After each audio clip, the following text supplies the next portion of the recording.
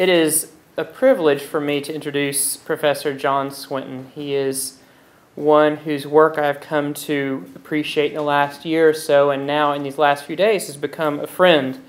And so it is a pleasure to be in this session to introduce him and to welcome you all here. John Swinton is chair in divinity and religious studies and professor in practical theology and pastoral care at King's College at the University of Aberdeen. Additionally, he is the founder of the Center for Spirituality, Health, and Disability. Trained originally as a nurse, he worked in the field of mental health and learning disabilities before serving for a number of years as a hospital chaplain. It is out of this background in caring for the mentally ill and disabled, as well as his own sense of pastoral calling, that Professor Swinton developed his research interest in considering the place of faith and community in the process of healing.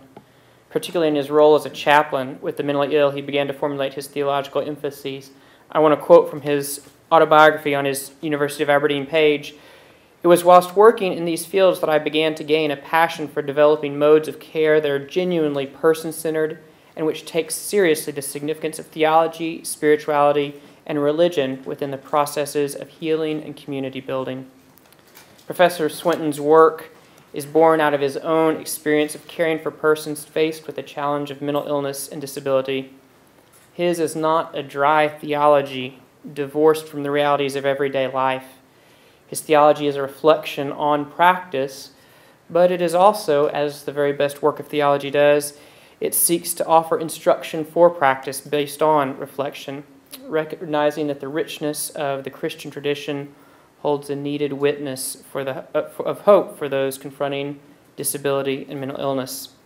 His books include Resurrecting the Person, Friendship and the Care of People with Mental Health Problems, Spirituality in Mental Health Care, Recovering a Forgotten Dementia, and most recently an edited volume with Brian Brock, Theology, Disability, and the New Genetics, Why Science Needs the Church. Professor Swinton's title this afternoon is The Sacrament of the Present Moment, Christian Spirituality, Dignity, and the Care of People with Advanced Dementia. Would you please join me in welcoming Professor John Swinton?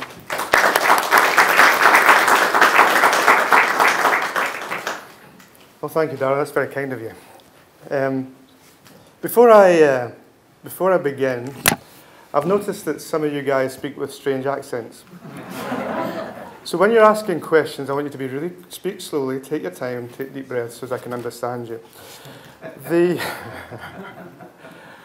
It's a pleasure to be here. It's a pleasure to get the opportunity to speak with you about some, I thought, important things around an area that's fundamentally important for us all, both in terms, I'm sure, of people that we know, but also in terms of ourselves, because we get old, we begin to become frail. The issues that we're talking about apply to all of us.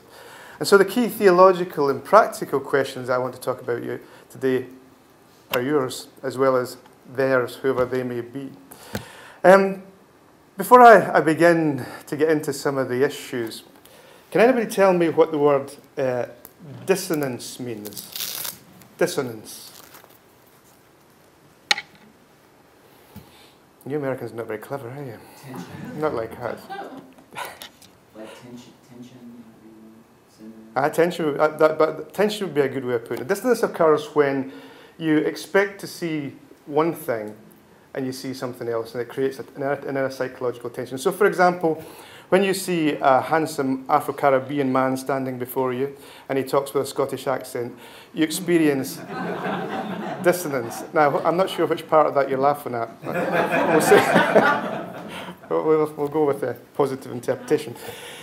And I want, in a sense, to kind of create dissonance around the issue of dementia, and in particular, dementia care, to help us to think a little bit differently and to allow issues to rise themselves up that make us uncomfortable but push us towards improved practice. Because I'm a practical theologian.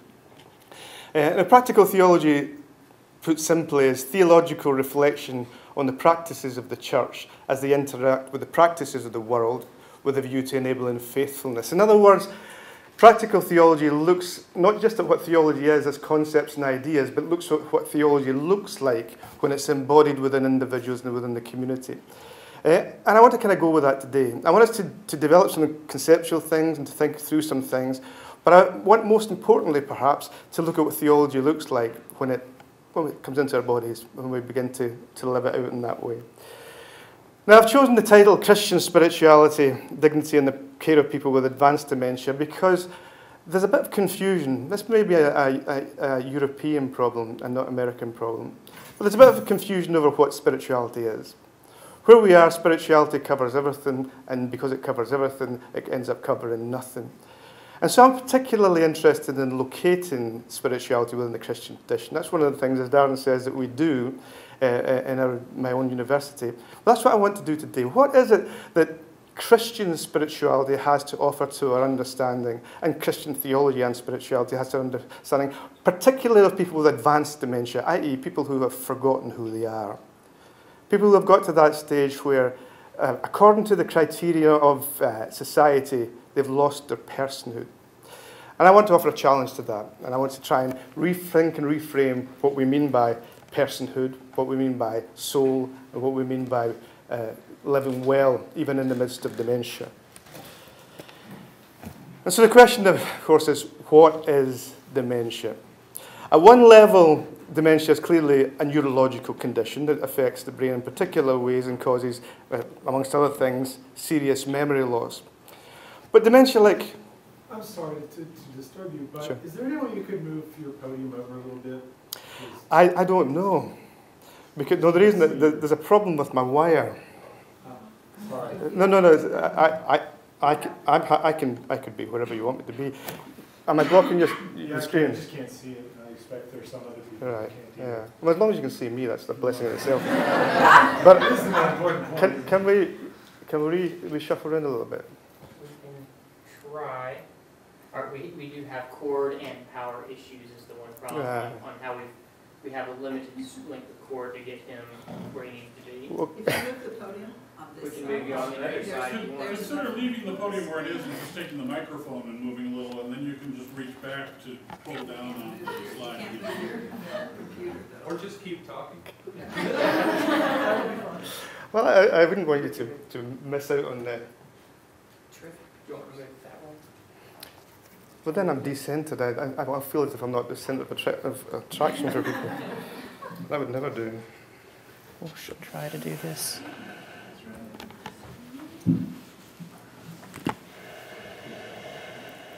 Grab that cord and lift it over.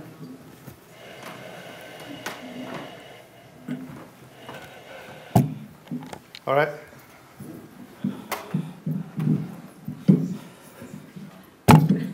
Good. Okay.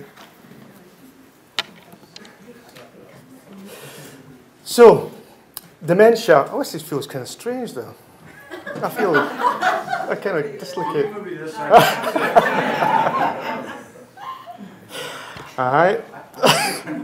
Right, I'm staying here. So,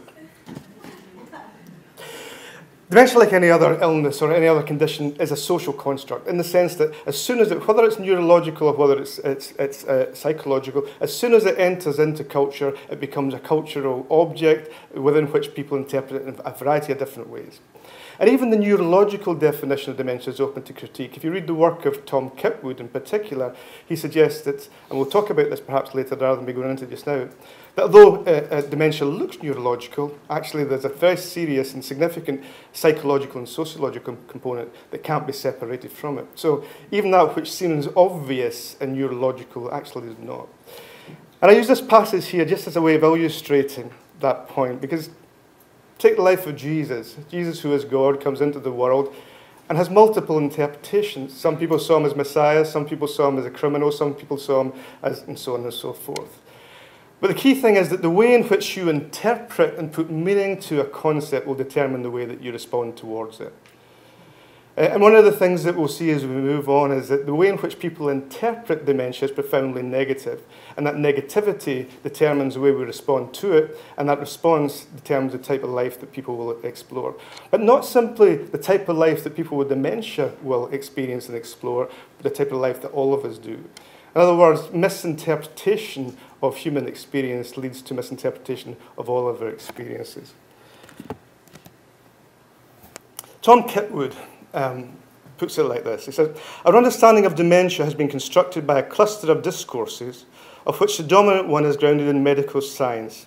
Within this interpretative framework, the person is totally subsumed to the neurological condition, even to the point where linguistically they're frequently referred to as dead. So people talk about people with dementia as zombies, as living dead, as walking dead, and so on and so forth.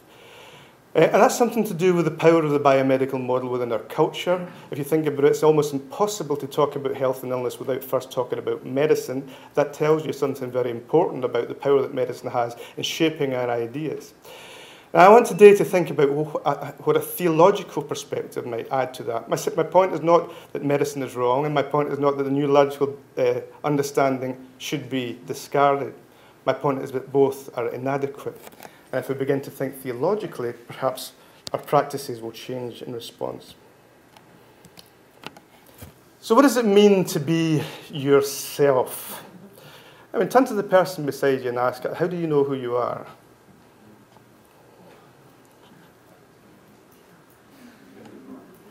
It's a complicated question. It says, the more I think, the more confused I get. I want us to begin with that question. How do you know who you are? Because one of the key features and one of the key fears that people have when they encounter dementia is that you'll forget yourself, that you'll somehow lose yourself because of this illness. And the first proposition I want to put to you is, you probably don't know who you are anyway. You just think that you do. Okay. So let me just unpack that a little bit. Stephen Sabat, in a book that you should read if you're interested in this area, called The Experience of Alzheimer's Disease. And what he's done is, through a series of in-depth qualitative interviews with people who have advanced dementia, began to challenge this idea that you lose yourself, even in the advanced stages of dementia. And he develops a social constructionist perspective on the self. And he sees the self as divided into three aspects. First aspect is this: self of personal identity expressed via the use of personal pronouns such as me, myself, mine, our, which denotes mine and yours. In other words, as long as you can say I, you remain as self. You may not know who that I is, you may not be able to name what it was, but as long as you have consciousness in that sense, not that that's definitive of anything, then the self exists and interconnects with the rest of the world. Self too is this: a person's physical and mental attributes and beliefs about those attributes. What you think, what you know, what you have, your bodily experiences. Your height and weight, eye pigmentation, sense of humour, religious and political conviction, and so on and so forth. Beliefs about one's attributes such that pride is taken in some and disdain is the reaction to others. So you know things about yourself. You're proud because you're a university lecturer. You're ashamed because you have certain thoughts, ideas, lusts, and so on and so forth. Some may be more recent in their existence, being diagnosed with Alzheimer's disease, for example. So these are the inner attributes that you have. So you have self one, which is just your sense of I-ness. Self two is the things that you've done and the things you experience and the things that you have. Now, self three is important. Self three is the various different social persona which we construct in the variety of situations in which we live our life. Each persona involves a specific pattern of behaviour, which is in many ways distinct from the others. One and the same person may display patterns of behaviour which are quite different from one another, such as a dedicated teacher, fun-loving friend, deferential child, romantic spouse, nurturing parent, and so on and so forth. But the third section here is the key. Each of these different social persona requires, for its existence, the cooperation of at least one other person in our social world. In other words, self one is just what you are. Self two is what you've achieved yourself in that sense, including that which you've biologically achieved. But self three requires some mode of community. So you can only be a teacher if people acknowledge you as a teacher. You can only be a pastor if people acknowledge you as a pastor. You can only be a father if people acknowledge you as a father. So self three requires community. And Sabat suggests that we need to keep in tension these three understandings of self when we're thinking about the experience of Alzheimer's. But it's self three that's tricky, as we'll see. On the first lecture that we had in the conference, Elias, yeah, well, I call him Elias. I rename him Elias. Did a great lecture on HIV and AIDS. And he talked about Ubuntu theology. And he talked about the idea behind Ubuntu theology is that unlike our kind of standard Cartesian ways in which we understand ourselves, in Ubuntu theology, the suggestion is that we're always interconnected. Rather than I think, therefore I am because we are. That we need one another to become the people that we are. That's very similar to Sabat's Self 3. So any dissolution of the self is a dissolution of community. Okay? So that's fundamentally important when you think about it, because most of the language that we use to describe the experience of people with Alzheimer's, we assume yourself is dissolving. But the perspective that's coming out here is that any dissolution of the self is the dissolution of community. Let me introduce Peter to you. Peter's a very good friend of mine who has been diagnosed with Alzheimer's. He's had it for probably, I don't know, a year or 18 months, and he's just recently been taken into care as he moves into the next phase of his Alzheimer's experience. Peter's a highly qualified professional, or was a highly qualified professional. He was a head teacher. He was a man who's well respected within his community, who now, of course, has a very different role as he's an inmate in a care home. Peter's frustrated. He gets angry. He gets upset. The staff describe him as being arrogant, as demanding forms of relationships which they think are inappropriate. No, I don't mean inappropriate in a negative way, simply that he wants more respect than they're prepared to give to him, is effectively what's being said. And Peter's interesting. Before he went into care, he, his wife, Aileen, and my wife, and two of his very close friends were having a meal together. And my wife noticed that as they began to talk, Peter became less and less part of what's going on. These were all close friends, people who he'd gone fishing with, people who he'd drunk whiskey with for many years and still continue to enjoy that. But as the conversation went on, so Peter began to disappear from the conversation. And people began to talk about him, talk about things, and he was no longer a part of that. And when you look at the literature on the experience of dementia, that's a very typical pattern. That the more the disease progresses, the less the person is enabled to participate in community. And that's not meant to be a criticism of his family or his friends. It's just a phenomenon. That the less engaged a person becomes, the less they are part of community, and that causes in itself them to withdraw even more. And when you look at the literature on the friendships around people with particularly advanced Alzheimer's, they all disappear. One by one, they just fall away, and eventually the person finds themselves isolated and oftentimes in care, surrounded by strangers. Now think about the way in which self 1 and self 2 interact. What's that doing to his sense of identity? Quite apart from the neurological damage, what's that doing to his sense of identity and sense of place in the world? It seems that middle-class friendships are built to be pleasure crafts rather than life rafts. There's something very important about the way we construct our relationships. And we can talk about that perhaps later on. And so what you see with, quite apart from, as I say, any neurological damage, what you see in the midst of the experience of Alzheimer's is a falling away of your community and eventually a movement more and more towards self-one, but more and more towards alienation. Now, Aileen, Peter's wife, has had some, how can you put it, adventures with the social services and with people that have been offering care. But these quotes she sent to me not so long ago. She said, "Dear John, thought you might like these two quotes for your book on dementia. And have a wee think about what's being said here. You should just divorce him." This is from an organisation in Aberdeen called Alzheimer's Aberdeen. Now, what does that mean? You should just divorce him. Why should you just divorce him? Presumably, the person that said that assumed that Peter was losing his memory, that his memory equates to himself, that his self was no longer there, that she had married somebody who's no longer there, so therefore divorce is a sensible way. Then she can get on with her life and change partners and do whatever she wants to do. That's a deeply profound statement about how this care worker perceives Peter. Another one said to her, "Alzheimer's, definitely time for a blue pill being a pill for euthanasia." Now what's going on there? the same thing. Alzheimer's is worse than dying. Now, Peter's there, he's walking around, he's not dead.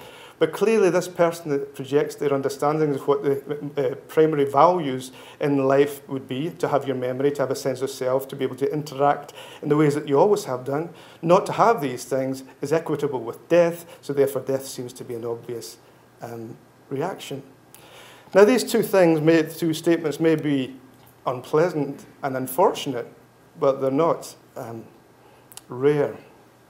Aileen says, all the people are very nice and easy to talk to, but surely there's something terribly wrong in all of this, and there is something terribly wrong in all of this. And it's not to do with these two people, it's something to do with the culture and the cultural expectations that we have decided to adhere to.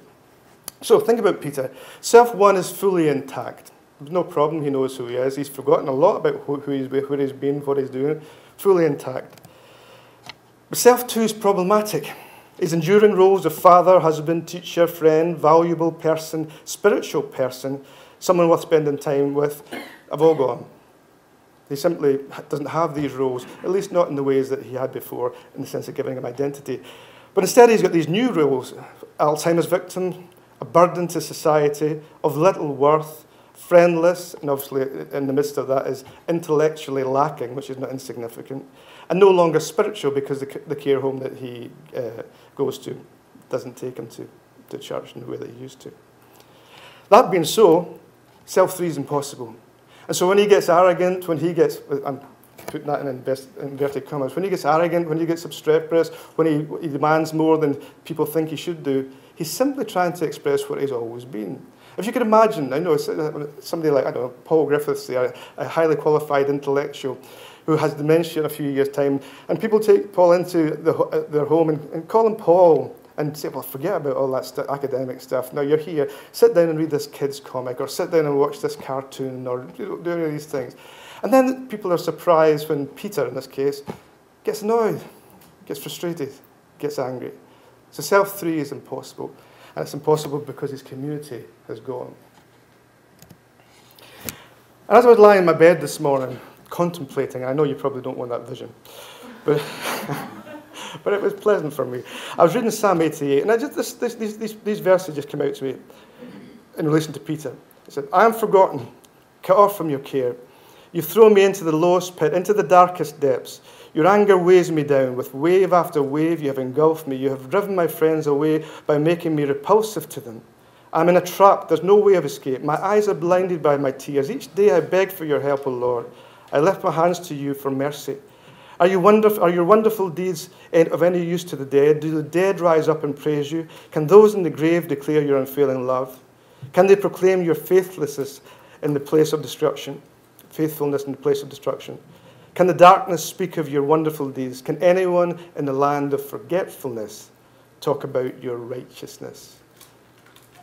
I want to come back to the Psalms of Lament towards the end, because it's something about the way the Psalms function that captures human experience in a wonderful way. And this is just Peter. This is where he is. It's not where he has to be, but it's where we've chosen to place him.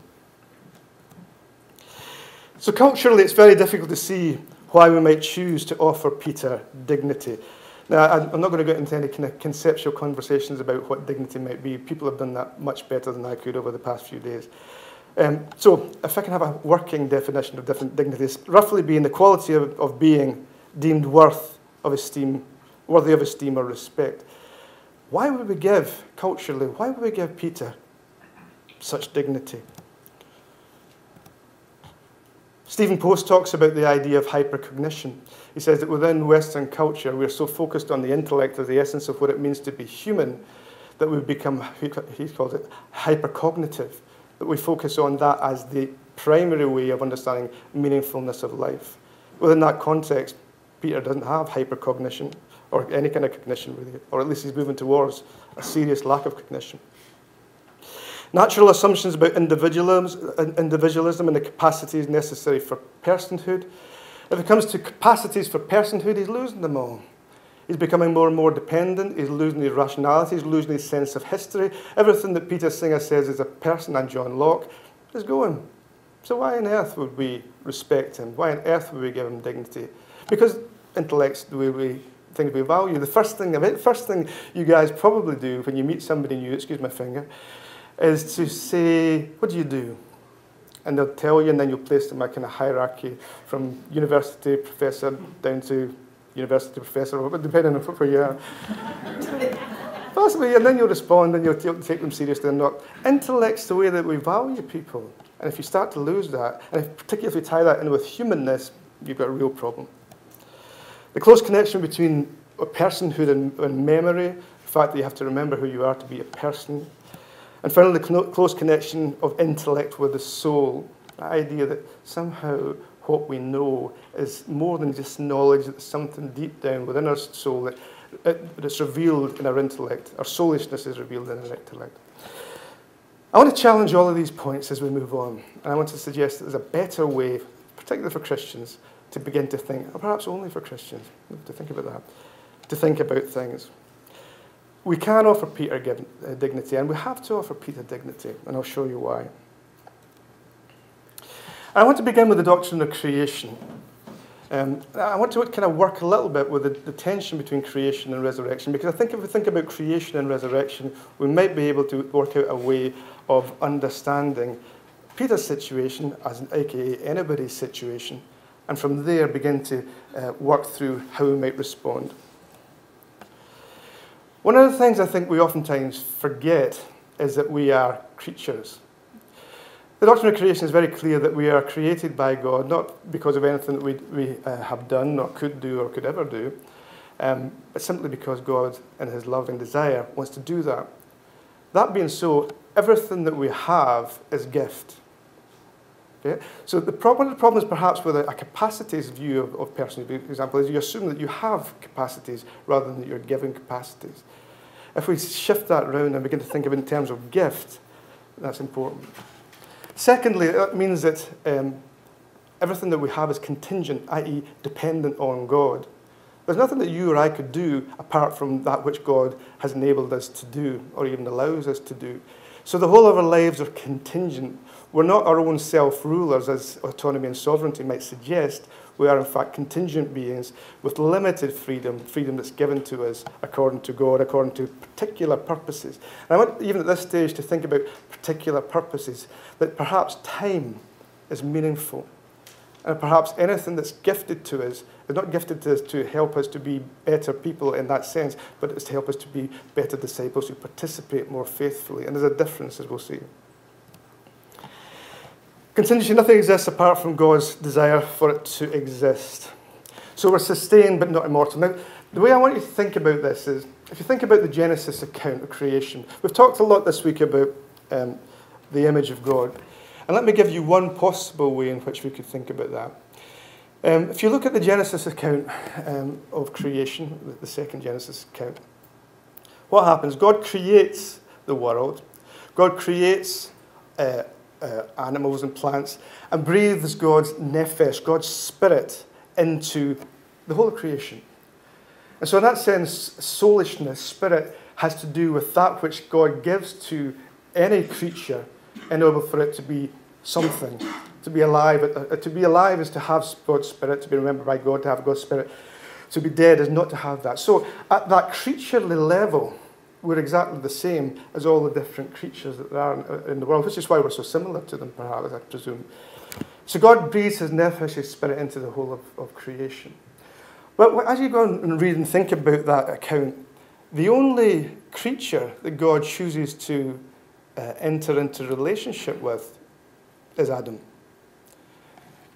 All the other creatures are there. All the other creatures are inspired by God in that sense, but it's only Adam that God chooses to enter into relationship with.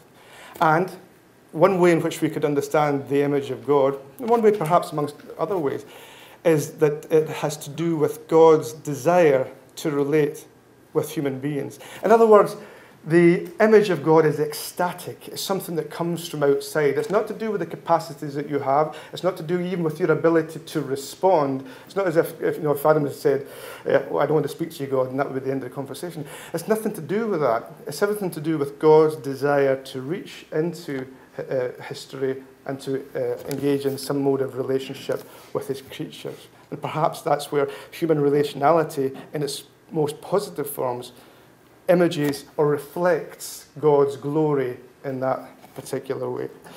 So we're sustained but not immortal. We're soulish in the sense that the whole of our being is our soul. Our soul is not something that, a small part here that goes on forever and ever in that way. The whole of us turns towards God. The whole of us finds salvation in that sense, and the whole of us finds life. So in that sense, we have a dual nature. Freedom, limited freedom at that level to do certain things and to be able to participate with God in certain ways in the way that history is unfolding. But at the same time, always under divine sustenance. So any gifts that you have, any capacities you have, only make sense and can only function as they're sustained by something beyond yourself. And so, in other words, we're fundamentally dependent. Now, in relation to the challenges of dementia, that's really, really important. Dementia may simply be an extension, a more obvious and more focused form of the way that everybody already is. The problem is we don't notice it. Maybe our task is to begin a ministry of noticing. So the self, in that sense, comes from God and returns to God. In other words, as people, we're divinely held. Our self is not something that we establish, it's something that we receive and something that's held by God. Now, if that's right, then the question is, does dementia actually destroy personhood or selfhood? And the answer would be, no, it doesn't. Because part of again, going back to the Genesis, part of the tragedy, if you like, of being human is that we get old, we wither, we get ill.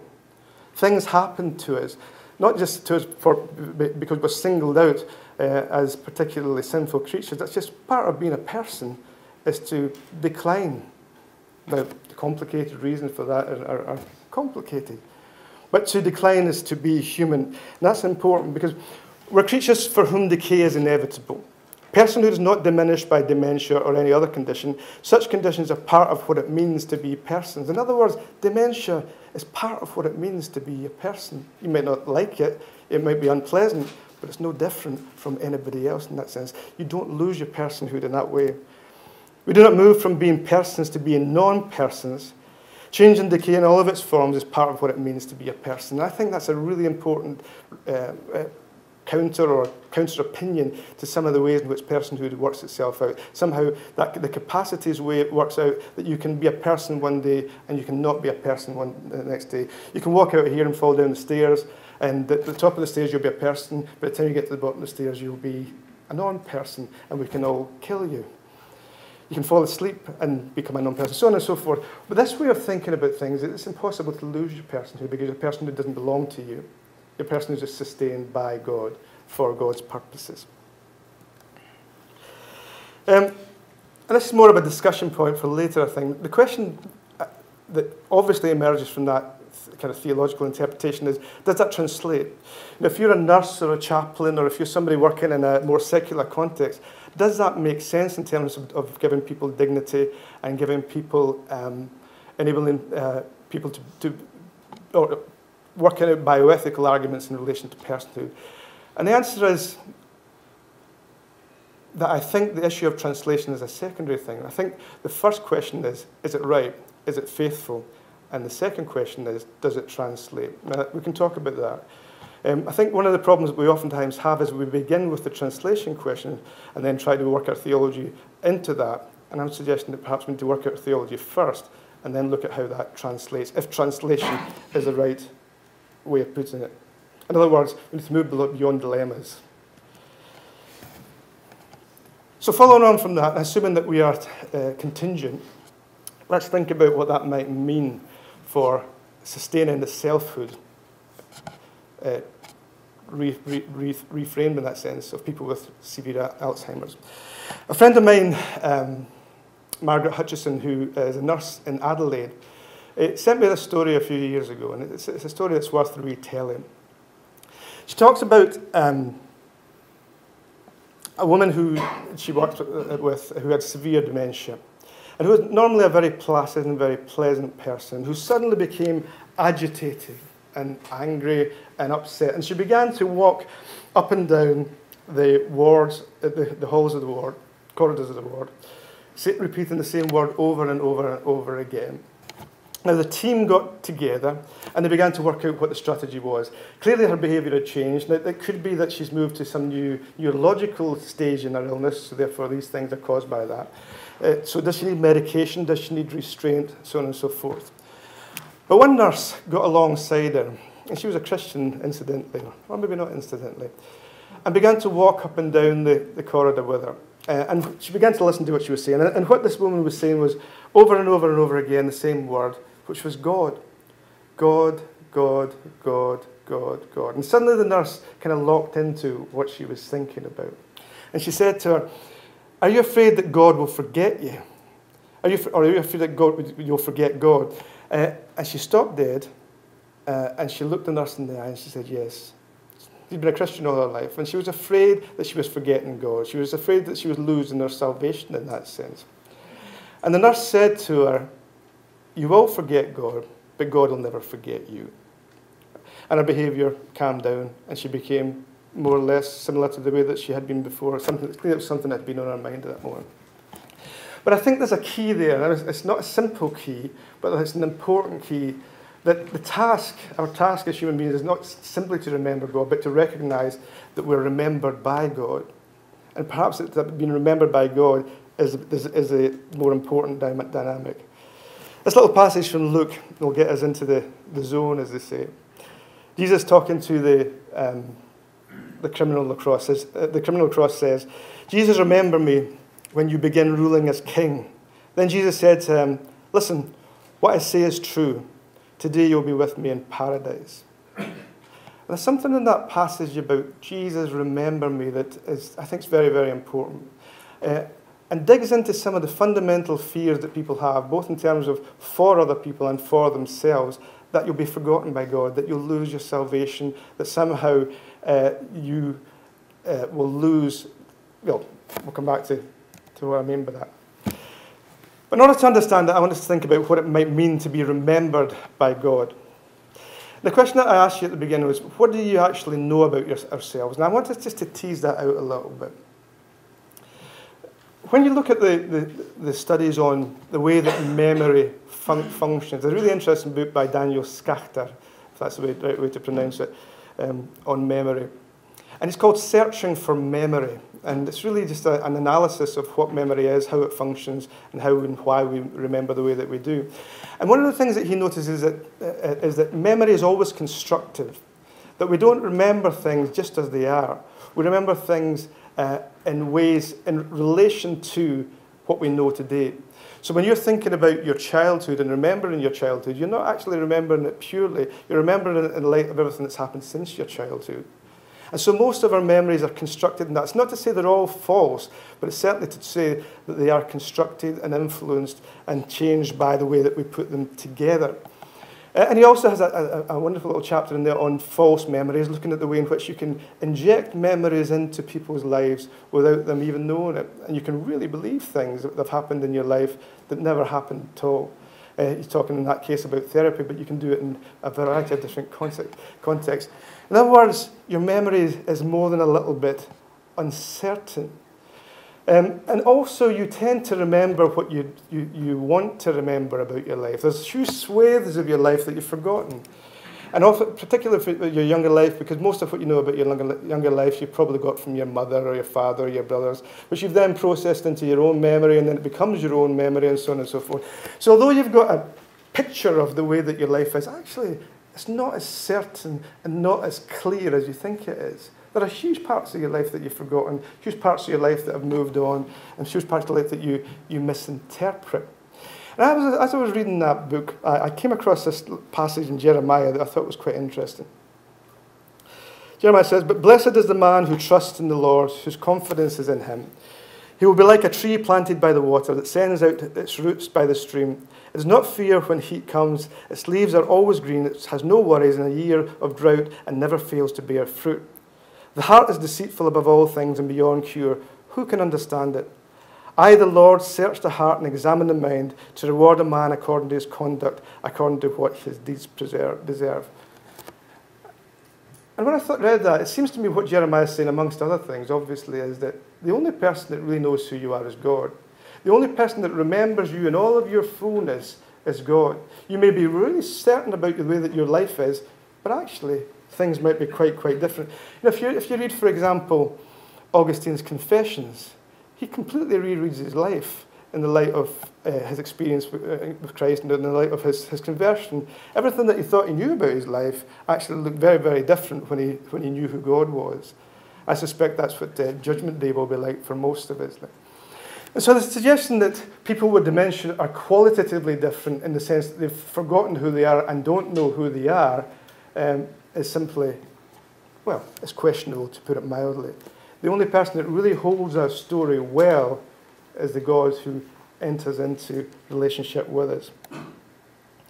I was going to tell you this, a little illustration from Denzel Washington. Do you think I look a bit like... No, you're not. I suppose you think that was a joke. Yeah. Anyway, Denzel's black, so it's all right. But I won't, because I realised that if I was going to have to tell you this story, I'd have to tell you the plot line. If you wanted to see it, you'd probably get annoyed with me.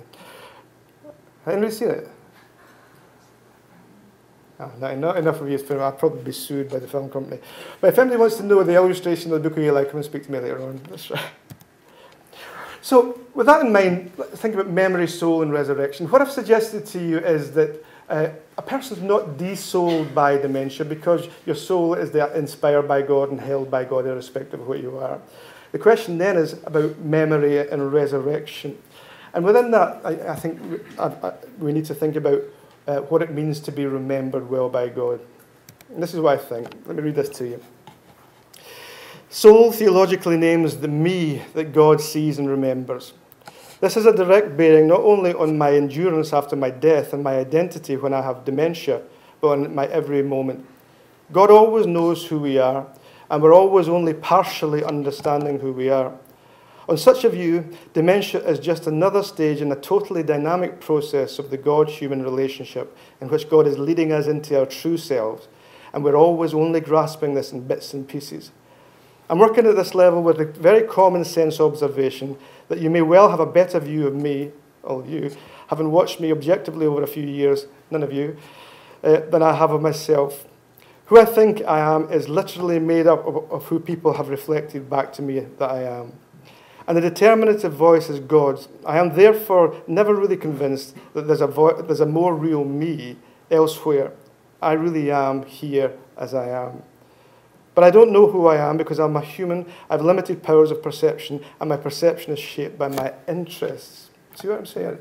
I think I know myself, but I don't actually know myself. I actually know what I know about myself. What I know about myself may be completely wrong, but God knows exactly who I am.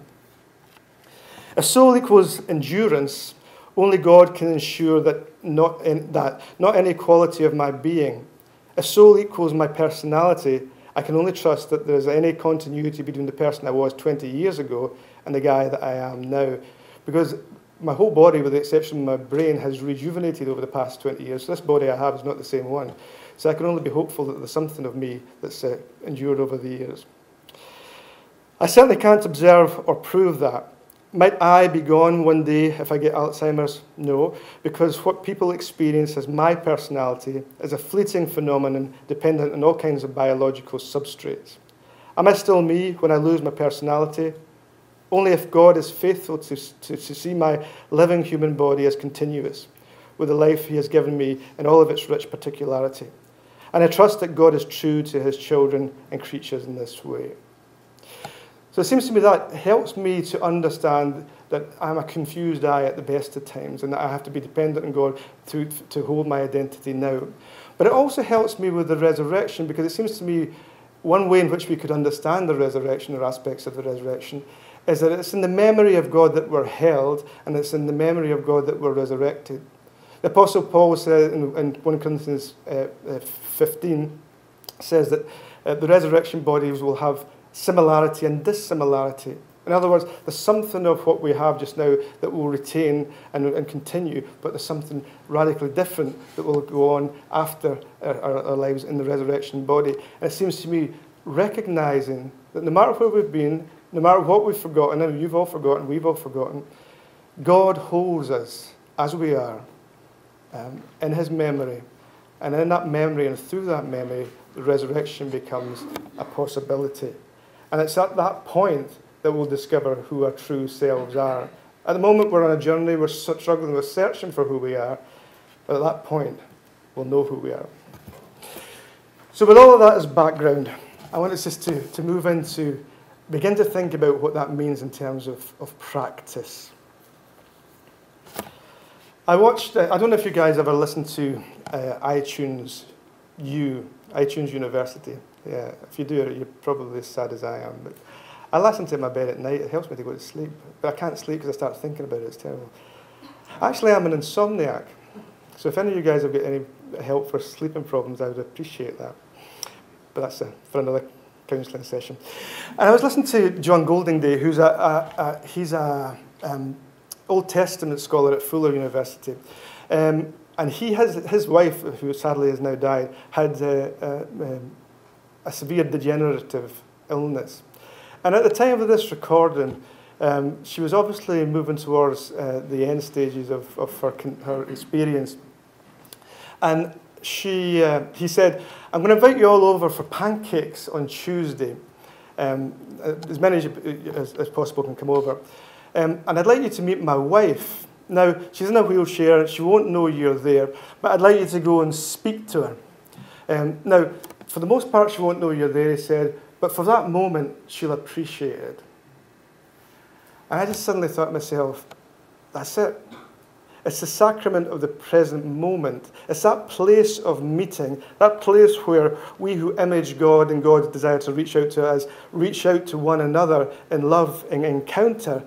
It's that space that's a key, perhaps, or a key for how we can understand dignified dementia care. To be a person to be remembered well, I'll come back to that. And I began to think about that. What does a spirituality of time look like? Time's a strange commodity, and particularly, in our culture and in our pastoral ministry, it's a strange commodity.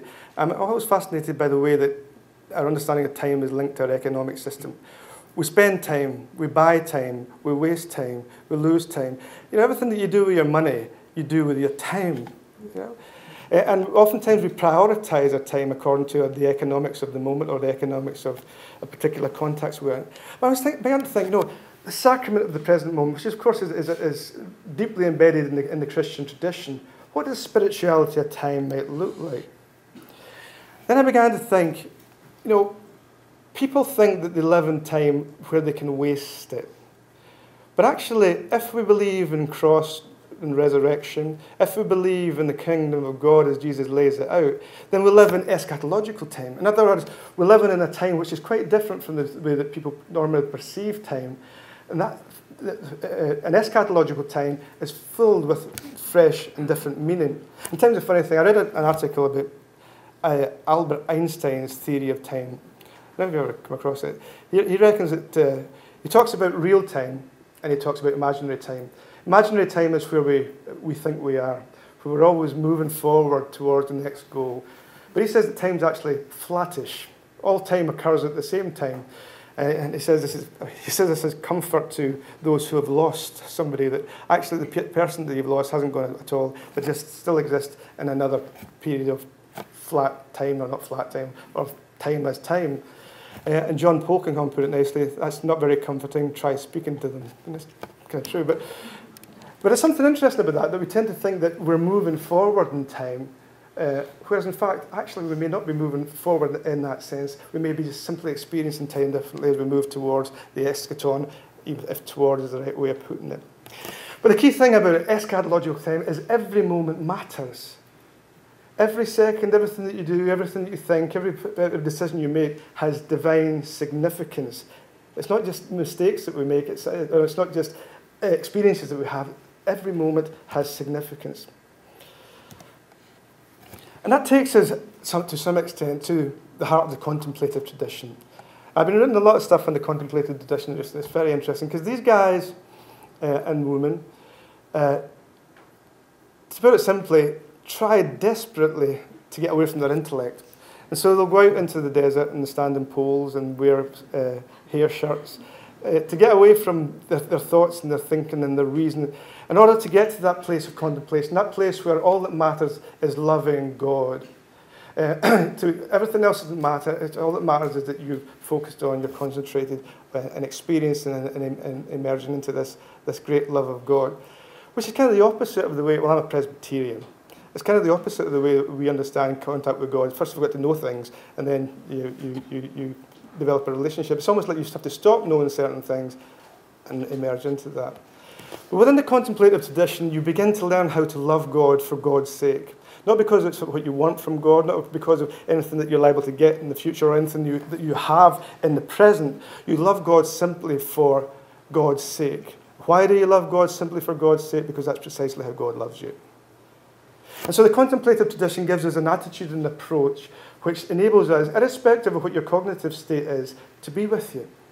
To enter into the significance of the present moment, even if that present moment is only fleeting, even if I'm with you for a millisecond, that millisecond is fundamentally important. Even if I touch you and reach into your soul, so to speak, for a split second, that moment is precious. And there's something really important about rethinking and reconfiguring our time. Why do we love the person with dementia when they seem to have gone? Because that's how God loves us. Not for anything that we have, could have ever had, but because that's where we are. And it seems to me that's what the Christian community is designed to reveal and to embody, that sense of love, simply for love's sake. Faith in Jesus requires to be embodied, not just minded. There's a little passage in Jeremiah 22:16 where Jeremiah is talking about King Josiah.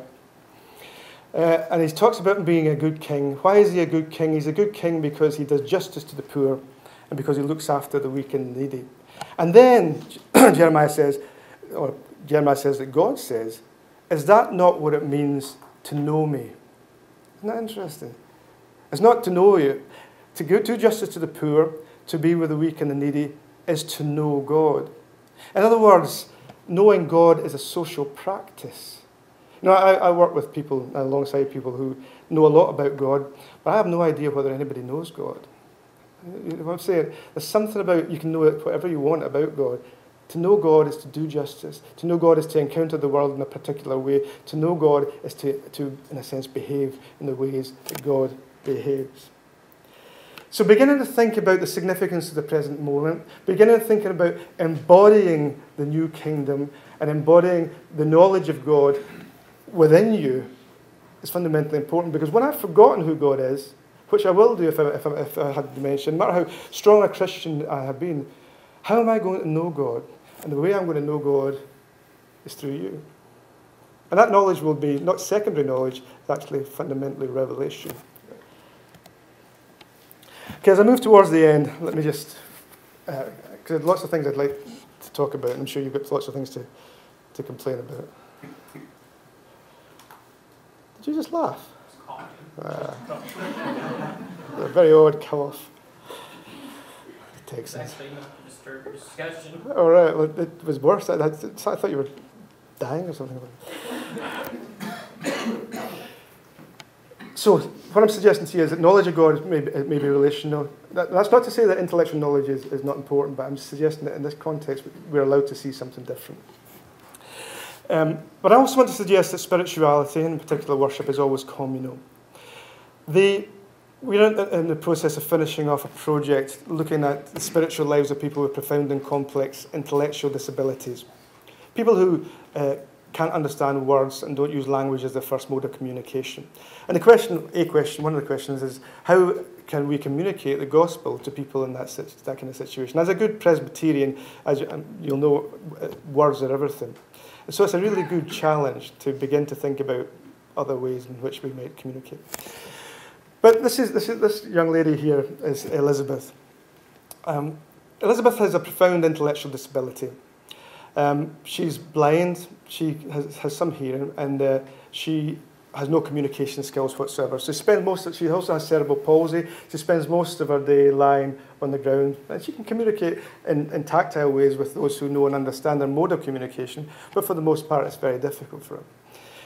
Now, on top of that, Elizabeth was diagnosed not so long ago with leukemia. And she went into hospital to have a treatment. And her mother well, she went into the hospital to have her tests. Her mother got received the results of the tests, and she went into Elizabeth's room to tell her. And she said, "Elizabeth, you have leukemia." And Elizabeth burst into tears. Now, what was going on there? Because clearly, conceptually, she couldn't understand what the word leukemia meant. I don't think. Maybe she could. But I think there's something else going on. So, first story. Second story was Elizabeth's a Quaker, and she's very much a part of the Quaker community. And Quakers have no problem in accepting her into their community because intellectual acknowledgement of particular theological prepositions is not the way in which they function theologically. So she was taken into that community early on. And what they were saying to me as we gathered together with the community was that Elizabeth can be quite noisy at times and she gets agitated. But as soon as the community go into silence, which of course is central to the Quaker way of worship, she changes. And they said, "Watch this." And so the community went into their silence.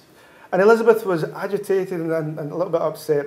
But as soon as the community went into their silence, as soon as the spirit of silence began to emerge, she settled down, she quietened down, and she became one with them. And as soon as the silence was broken, she became back to where she was before. Now, what's going on in these two stories is what fascinates me. It seems to me that she probably doesn't know what leukemia means, but she does. Our mother does know what leukemia means. And her mother was upset and anxious, and clearly that transmitted to her. So she didn't understand the concept, but she experienced the emotions through her mother.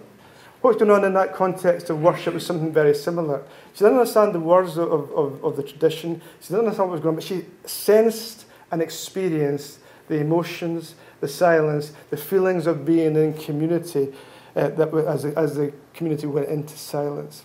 In other words, for Elizabeth, her spirituality and her worship are communal. Now, we tend to think that our spirituality is something we have to ourselves, we need to work out.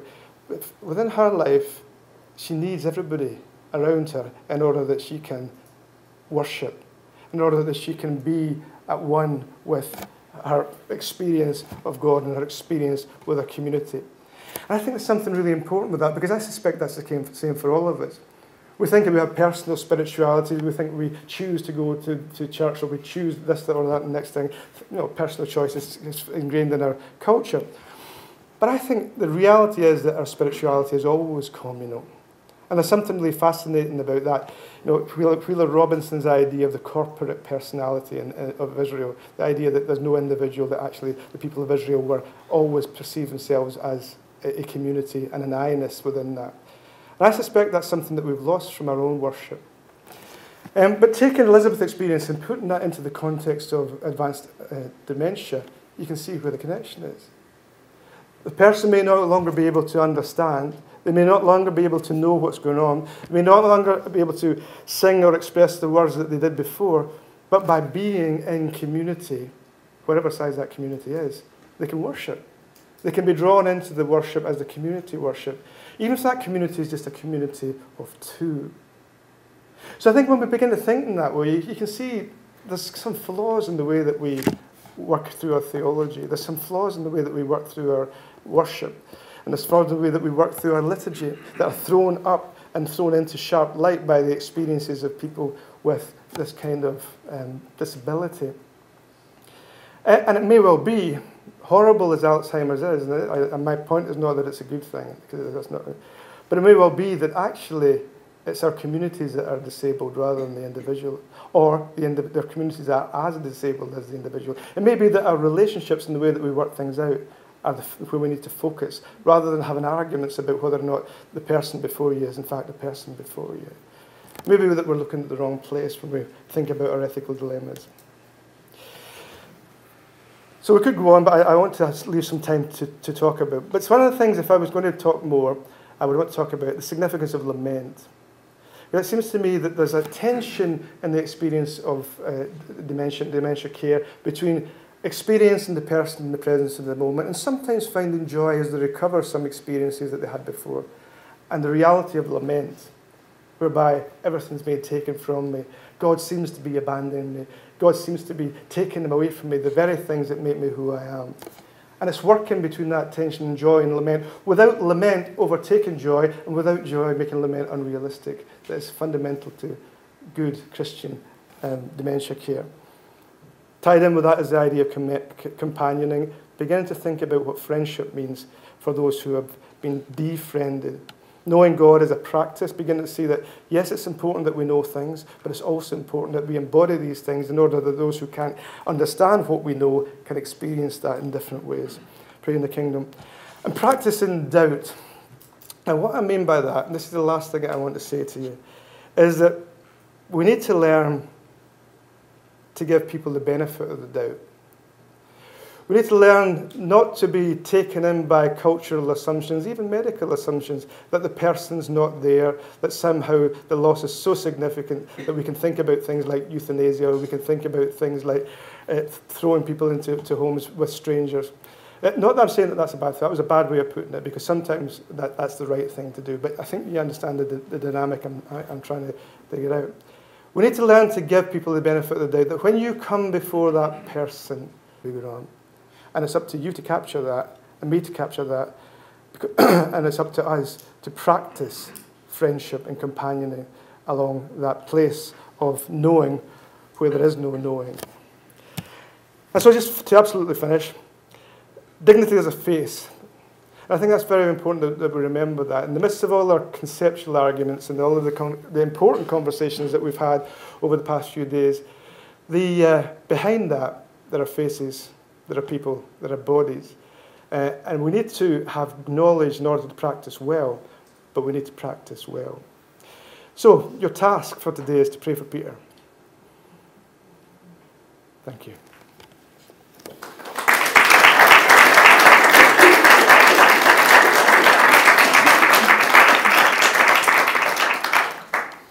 We have time for some questions.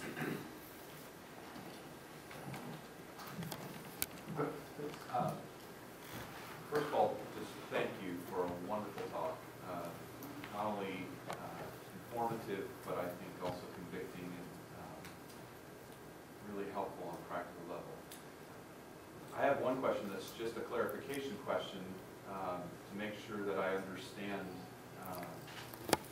how far you want to push the idea that who we are and our identity is bound up in God's guarantee of remembering us, especially through the resurrection. Yeah. Because I can imagine someone taking that too far, and I don't think you want to take it this far, and say that in some sense I lose the motivation to worry about whether I'm even properly related to God in a salvific way. Because whoever it is that ends up on the other side of the grave being resurrected may not be the person that I now recognize as me. That's a fair point. Yeah, I think that's a good point, and there is a tension there between not knowing yourself completely and therefore becoming morally no longer morally responsible, and yet recognizing that there's a contingency about your knowledge that requires you to act in particular ways. So I think that I agree with that. And I think I don't want to resolve that tension, because I think that is where the tension actually is. Because the danger is, I suppose, you drift into lethargy or universalism or something like that. But having said that, although I think that God, I'm emphasising that God remembers, I guess you also have to hold that in tension with the rather darker fact that you see it particularly in the Old Testament. God forgets. When God forgets you, then you have problems. Yeah. Can I ask one quick follow-up to that? Of course. Do you think that in the resurrection, this is speculative, we will obviously rightly and fully remember who we are now in any sense? I think we do. Well, I think we will. And I think, Paul's conversation in 1 Corinthians 15 does indicate that there's continuity and discontinuity. And likewise, you can see that in the resurrected body of Jesus, that there's continuity and discontinuity. Jesus continues to have his scars, which the meaning of which is transformed, but the history of which remains the same. So I think it is speculative, but I think there's good evidence to suggest that we don't become somebody completely different. In other words, this world matters. Yeah. Thank you again for a wonderful presentation, really, as well as very convicting.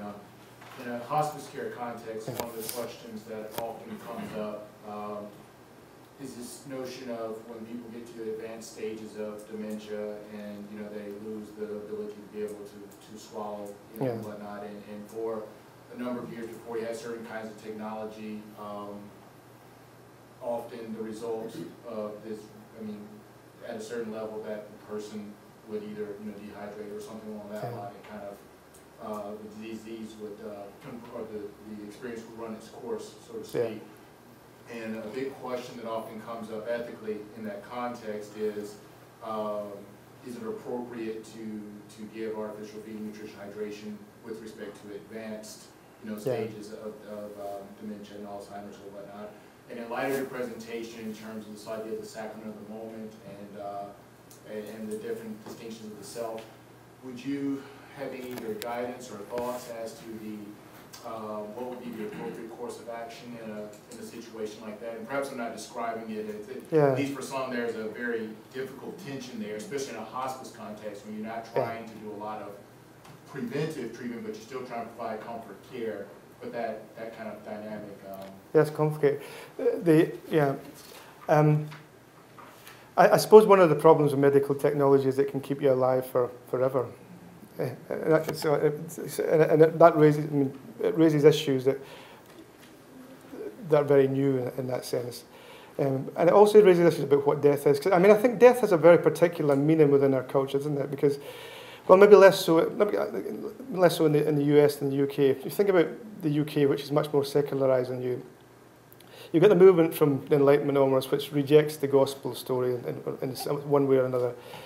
And so people relocate the narratives in science and technology, and then you have the Holocaust, and you have cancer, and you have HIV and AIDS, which not finding cures for. So people lose confidence in that.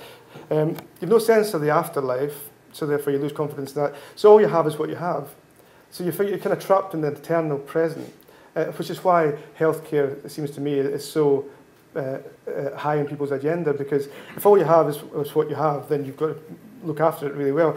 And within that context, death has a particular meaning, i.e., no matter whether it's advanced dementia or whenever it is, it's a failure, or it can be perceived as a failure. Or it's certainly something that you don't want to move into, and you don't want your family to move into, no matter what the circumstances are, because you've got to kind of hold it in there. So I suppose in answer to your question, Alzheimer's is a terminal illness. The key thing would not be the elongation of life, but the quality of life. It would be how you were with that person as they head towards or move towards their death that would be the key, not the ability or inability to sustain that.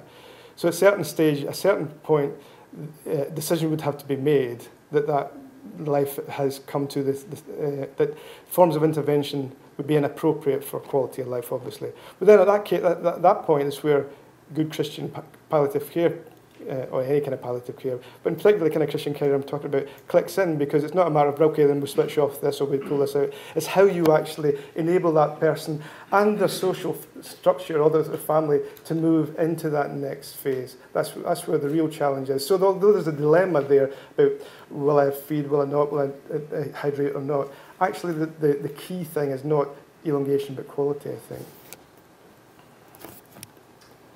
Just a question about the notion of worship, knowing God is social practice or community practice. Part of the puzzle for me is exactly, well, exactly is a little too strong because it's going to be ambiguous anyway, but are there signs, are there propensities or properties that one can identify to say that this is a practice of knowing God, a community practice of that? How does one know, how does a community know that in the example you gave of someone who's in a quaker where she is able to sort of respond to the community at an emotional level, but let's suppose that that's not there. What are the signs to enable a community to know when this communal practice is not there for that individual. Yeah, I'm not expressing this well, but maybe you understand sort of what I'm shooting for. Well,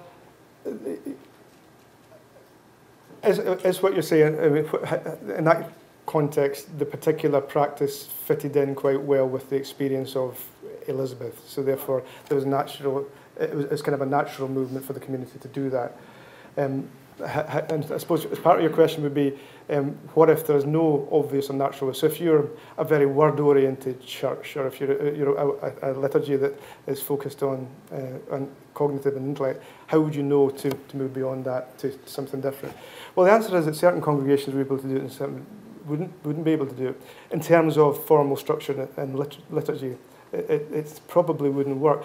But there's no reason why, for example, if you wanted to take this kind of ministry seriously, you couldn't form groups, which was, I don't mean form groups of people with Alzheimer's, but form worship groups which met together at particular moments in time and enabled and worked towards finding ways to help this person to participate.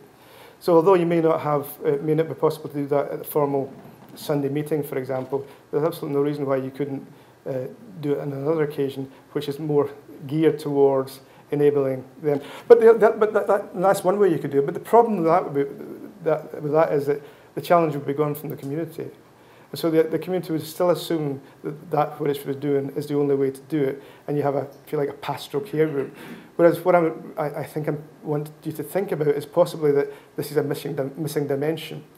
It still may have to be done in a different context, different place, but what happens in a different context has to feed into what happens within the wider church. So it can't be just, this is a nice place for people that are interested in such things, because some of the gifts that are being brought there, or revelation, I don't mean revelation with a small R, that have been brought to light through ministering to people, we all need to hear. Because there's nothing qualitatively different about dementia. That's the key thing I want to think about. I don't know if that answers your question, but that certainly would be a possible way of dealing with that. Yeah. Well, when you were talking, it was so good. Like everything you said was there's so much truth. My grandfather died of dementia actually last Oh, really? year. Yeah, and he lived with us, so I saw it. Right. But the verse that I was thinking of as you were talking was the verse that says right now we see in a mirror dimly, but then we shall know fully, even as we are fully known. Yeah. And that just seems to be right on with what you're Yeah, saying. that's very helpful actually. This your soul is retained through God's knowledge of you. Yeah. I guess I just want to hear. That's very good. No, I think because that allows you to kind of in a sense addresses your point, because if you're seeing yourself in a mirror darkly, you're seeing yourself. So it's not like nothing's happening, but there's something about the darkness or something about the lack of clarity that's important and gives you that kind of eschatological pointer in that way. So I wouldn't want to add anything to that. I think that actually is very, very helpful. Yeah. I was going to ask you to comment through your experiences, some of the giftedness you've no doubt seen. We're looking at it one way, us interacting with older parents or grandparents, Yeah. as you mentioned, but what about the giftedness that certainly is coming back from them through God, through them? If you want to comment on that. Well, I think well, there's two things I would say. One, there are certain circumstances where there's no giftedness, where it's just toil and difficult. And so there's no, I want not to try and idealise dementia. I want to hold in tension the possibility that we need to look harder and look differently with the reality that it's a very difficult illness to cope with as a person and to cope with as a family. So I don't want to idealise it. But I think that it is possible to learn from your experience with people. And I think the kind of thing you would learn is, well, the kind of thing a congregation would learn is how word-oriented it is and how exclusive it is with regards to the way in which it practices. And therefore it's challenged to be more, not inclusive in a kind of politically correct way, but to begin to see that there may be more to its understanding of gospel worship and liturgy than it has previously understood. For families, I guess it depends on how you frame it. there is a sense in which, I mean, Gilbert Melander last night says, what did he said, or yesterday, he said he wrote a paper saying, why I want to be a burden on my parents. And I like that. I'm going to write that paper for my kids. But there's something about, if you frame it properly, there's something about giving back. There's something about recognising the debt that you have to those whom you have cared for you for a long time, and to be able to give something back, I think is profoundly important. So there are gifts that can be gained, not least, well, there's giving back, and there's also the fact that people sometimes get to know aspects of their parents that they didn't know before, certainly in the early stages, when people are beginning to open up and talk in ways perhaps they haven't done before. There's a possibility that you can get to know. That can change and shift, and you can discover things that you don't want to know as well, so it's complicated.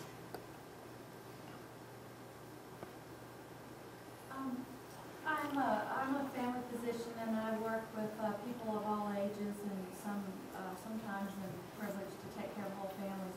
And one of the things that I've experienced a lot at the bedside is the sensation that the family at the bedside is suffering more than the patient is suffering, and that they're having a harder time than the patient is. Could you comment on that? Yeah, dementia, I mean, it's like many other things, it's a social illness. It looks as if it belongs to the individual, but it actually belongs to the family, and then from there into the community, into society. And there is one sense in which, in the later stages of dementia, the patient has an easier time, insofar as they've forgotten. They've forgotten who they are, they've forgotten what they've done. So if they're offensive, for example, their family, or if they've been incontinent, or whatever's happened, it's gone. And so families have to carry the memory of what was and try to work out what that memory means in relation to what is. And that's a horrible tension, a difficult tension.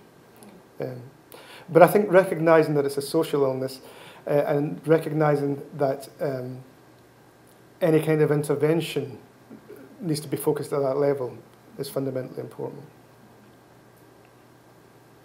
I was just going to add a joke to this, now I do have a serious point, but the joke that Alfred North Whitehead famously liked to say, he'd never been lost, he always knew where he was, it was just everything else he was track of. The social dimensions of dementia suggest that third self is the loss of those connections. I was struck by how you want to hold on to the word person and the notion of personhood, and bend our reflection in a way that we're more generous in what counts as a person and so forth. As opposed to the strategy of just let that word go. I mean, it's not much of a biblical word. I mean, it has a kind of historical, legal depth, I guess, to the way we talk. But I mean, in the end, we could just say, no, she ceased to be a person years ago, but she's still our mother. She's still, and build a conceptual scheme of how they're related to God and everyone else. That's not change. I like that question. So they no longer, can write checks or own property or whatever. No, I completely agree. I would have the only reason. Personally, I would just call human beings, because I think the problem with personhood language is that we tend to evoke it as a way of avoiding the fact that we're making pretty unpleasant decisions. And I'd be quite happy just for talking about human beings. And if we have to make unpleasant decisions, let's just call them unpleasant decisions. I mean, we were talking about the other day at dinner, the way in which Dietrich Bonhoeffer, who was involved with the plot to kill Hitler, worked through what he had done. And he talks about that particular act, like many other acts, being the lesser of two evils, but still being responsible before God for that action.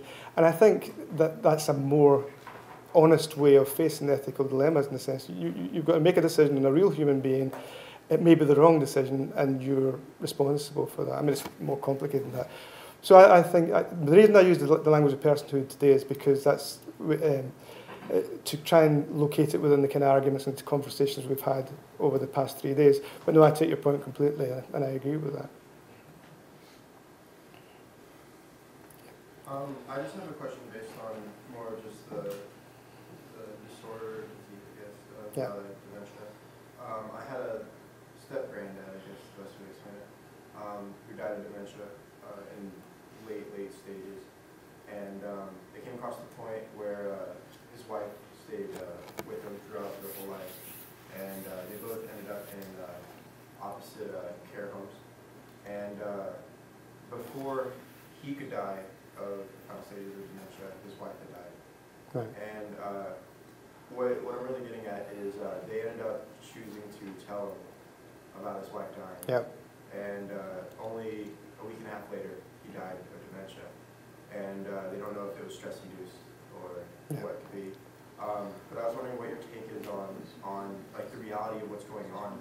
You said that dementia is, a lot of it is just feeling that isolated, or the stress, or the social aspect of it.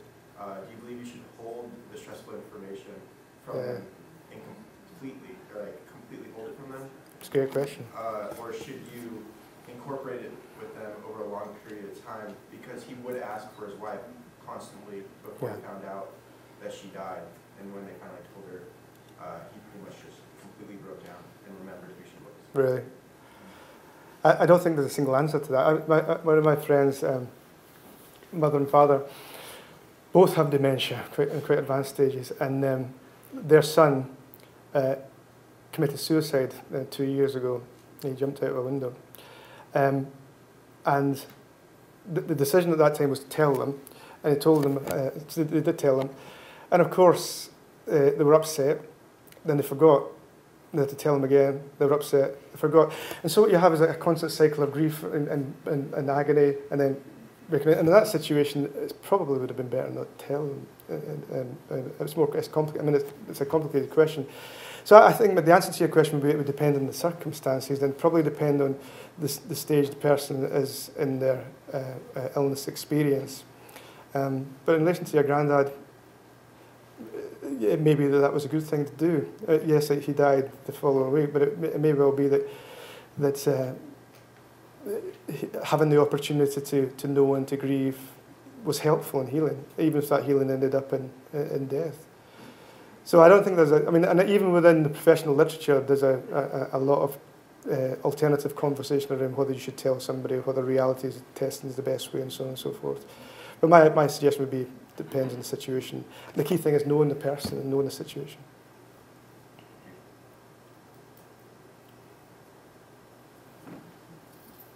Thank Dr. Swinton again.